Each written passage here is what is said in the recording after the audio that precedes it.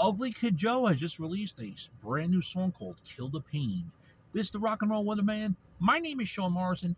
It's coming off their upcoming album, Red Wings of Destiny, which is being released October 21st, 2022. This song shows a darker, rawer side to Ugly Kid Joe, with the lyrics focusing on the battle of addiction and the daily struggle to stop.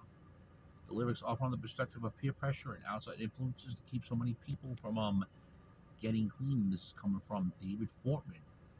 If you're not subscribed to the Show Morrison YouTube channel, please do so. Everyone else out there, subscribe. Thank you very much for your continued love, honor, and support. It's greatly appreciated. If you'd like to make a small donation to the Show Morrison YouTube channel, kindly do so via Show Morrison Enterprises via PayPal. So give Kill the Pain from Ugly Kid Joe a listen. You will not be disappointed with the upcoming album, Red Wings of Destiny, being released October 21st, 2022. Sheen, Sheen, Sheen.